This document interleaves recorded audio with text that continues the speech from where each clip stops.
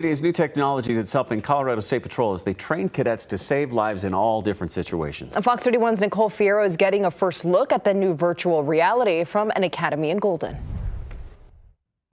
Colorado State Patrol's first large cadet class is getting the opportunity to use this new training with VR. So we're getting to see it play out before us on the screen. We're also getting to immerse ourselves in some of these situations. At Colorado State Patrol's Training Academy in Golden. We have actually been training in this building here since 1935. Things are looking. So this is our person here. A bit different lately.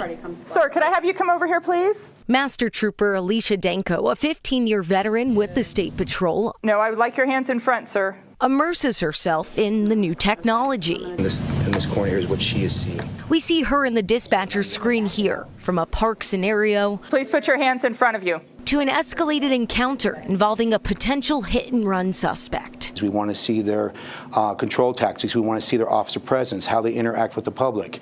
Are they asking for the correct information? Their officer safety. Are they making themselves and the community safe in the actions they're doing? So this allows us to change all that. A big difference from the days of volunteers role-playing. Night and day. The capabilities that we have with the VR system, there are so many different scenarios that we can present in a safe environment for cadets to go through. With capabilities to put multiple simulated people instantly in a scene to make the person have different types of attributes, things like intoxication, mental illness, different things like that. Weapons can pop out in the turn of a second. Easier access to the unpredictable cadets could very well see after graduation.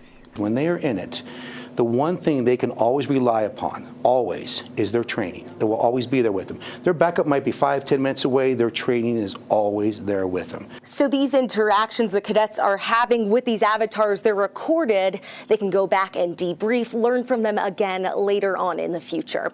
Here in Golden, Nicole Fierro, Fox 31.